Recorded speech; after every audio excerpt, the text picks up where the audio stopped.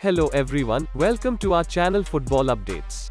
Friends, Lionel Messi's eye-watering demands to renew his Barcelona contract in July 2020 have been leaked, and has kept fans in shock.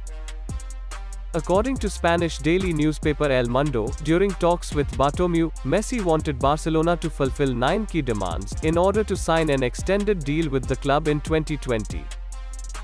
Messi allegedly asked Barcelona to give him a €10 million signing bonus, restore his salary back to its pre-pandemic levels, and give him 3% interest on deferred wages. He wanted his €700 million release clause to be replaced with €10,000, which would have made it easier for him to leave Barcelona. Messi also demanded a free private box at Camp Nou for him and his friend Luis Suarez, and a private jet for him to visit his family in Argentina during Christmas. Messi demanded the continuity of Pepe Costa, who is Messi's best friend and his bodyguard as well.